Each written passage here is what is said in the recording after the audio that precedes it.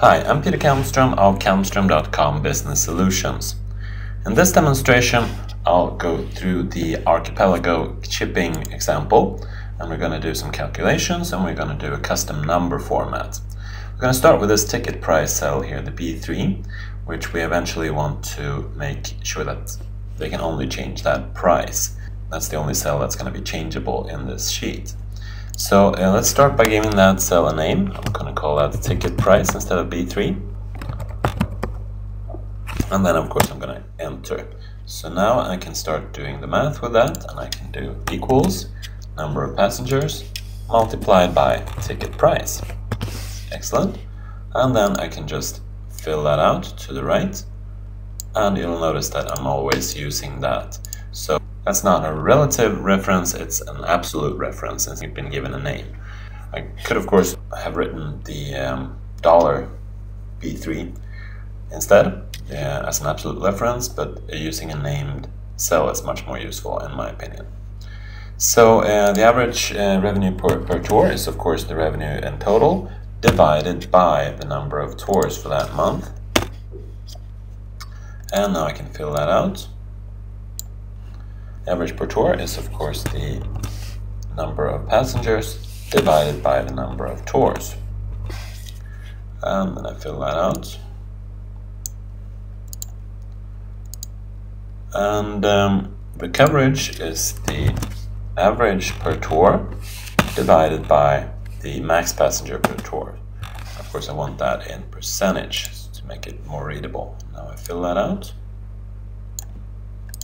So that concludes all of my calculations. As you see, there's a lot of numbers here, so let's make it a bit prettier. Let's start with the inputs, of course, as usual. Make those cell style input there, and that makes it better. And then the average per tour is a calculation, as we usually do. Max passengers per tour, and coverage and revenue and average number, those are all calculations, so let's do that. Calculation.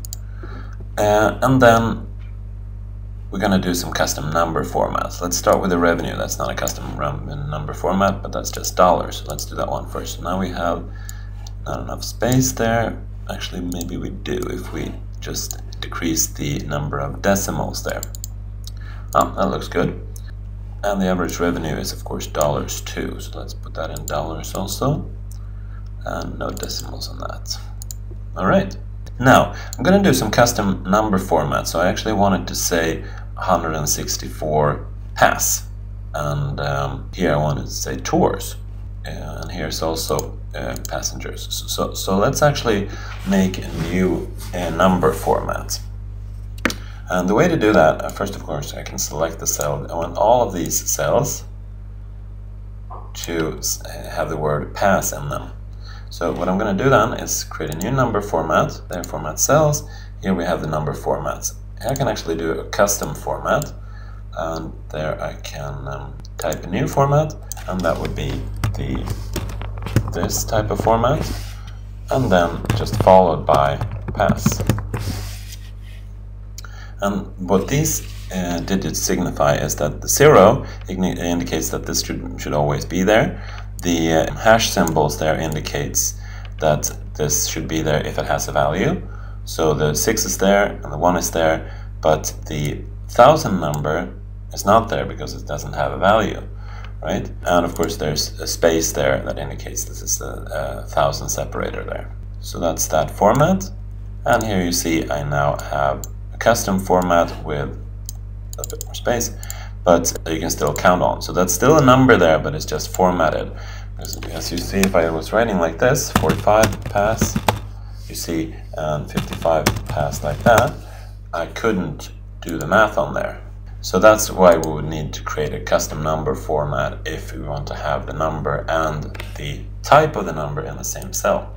And I'm going to do the same thing again, and I'm going to right click here, the format cell, and then on the number format I'll just do a custom there, and I'll do the same thing again, the dash space for the 1000 separator, and then I want the single digit number to be there, and then a space and tours.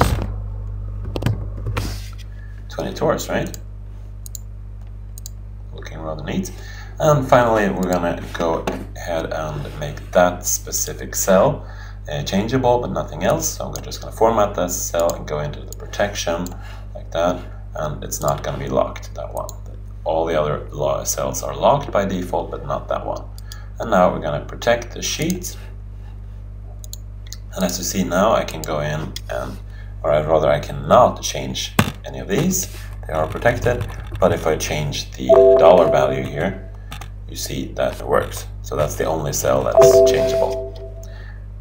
So that concludes the archipelago example demonstration.